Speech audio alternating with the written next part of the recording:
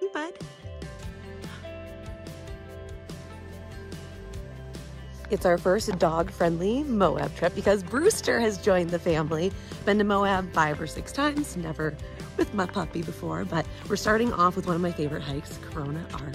It is a beautiful trail. It's not too challenging, although there are a couple spots where it gets a little bit tricky for dogs, but it's not in Arches National Park. So you still get the arch without having to go in the park. So you can actually bring your pup on the trail, which is really nice. But 2.4 miles round trip. It is well worth it, and especially if you have the pup. You ready? Hey, Brewster. Hi.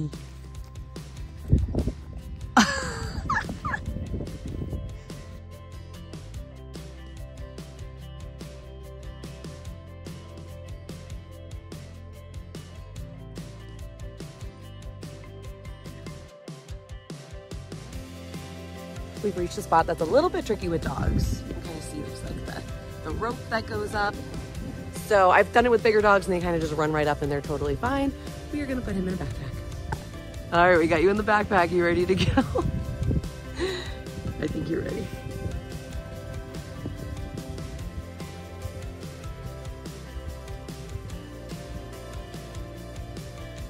Made it all the way to the arch. Beautiful. Not too many people, the weather is perfect. And Brewster, you did great. You did so good, buddy. Yeah, and you're so cute too. Brewster, hi. Oh, look at the big arch. Brewster made it into the group shot. First hike went so well, we are on to hike number 2 of the day. We're doing Mill Creek Trail, so he gets to experience some water crossings for the first time.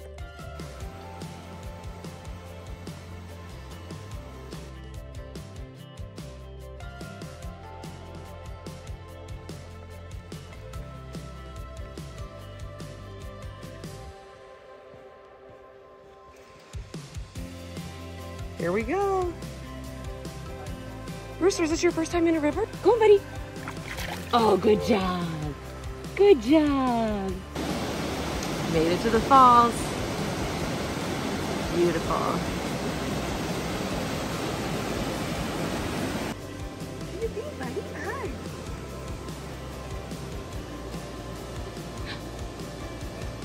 What do you think? Hi, you did so good.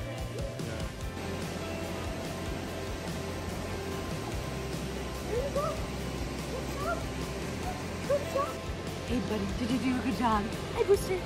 Brewster, did you do a good job? Did you? Oh, you got some red dirt on your nose. Oh. Yep, that's not our dog's poop. Neither is that. You just pooped the once and we got it. Don't be these people and leave all your poop bags everywhere. We're carrying, what do you have, 4 or 5? Something like that. 5. Just take it with you. Just pick up after your pup and take it with you. This is the trickiest part for the pups, and it's right at the beginning, right at the end. You can carry them. Some of them are fine, just go in the water. Those 2 love it. How are we gonna do it, Brewster? So one of the most dog-friendly ways, obviously, to stay in Moab is camping. It's easy, I've done it before. There's a lot of BLM campgrounds, so you don't necessarily have to do the reservation system, which is really nice. It has its like advantages and disadvantages. But this time we decided to do a stay at the Gravity House because they're so dog friendly. We've stayed with them in Vail before and their puppies are always so beautiful and then so like incredibly dog friendly. Like you walk in and there's a dog bowl waiting for you, and this one, the pool and hot tub area, is especially nice.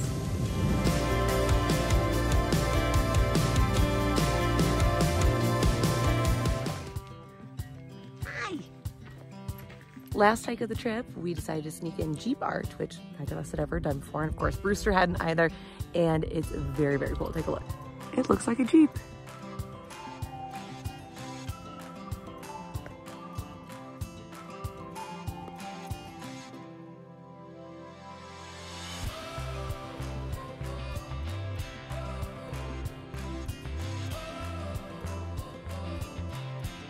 Now we're inside the arch.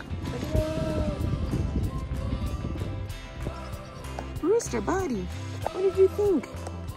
You did so good. Hi.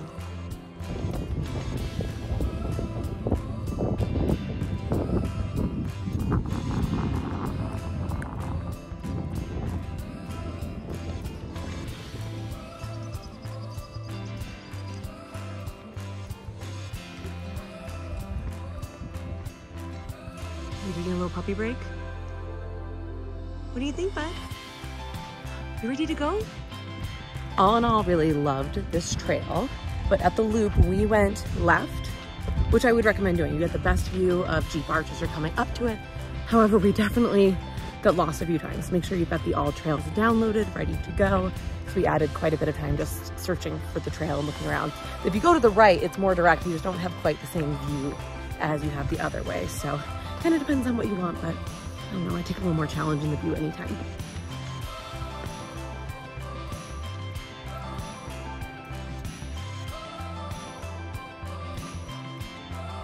That's a wrap on our dog-friendly weekend in Moab. We were just saying how we wish we had one more night to do a few more hikes, but I think he's pretty tired. But I am gonna put all the information on all these hikes and then a couple of the other dog-friendly ones that are, you know, maybe a little bit more big dog-friendly. This is the puppies, so we did some of the smaller ones. All of that is on approachableoutdoors.com, and we're gonna be doing dog-free road trips from Colorado all summer long. So if you've got a little pup and you wanna follow along, feel free to subscribe.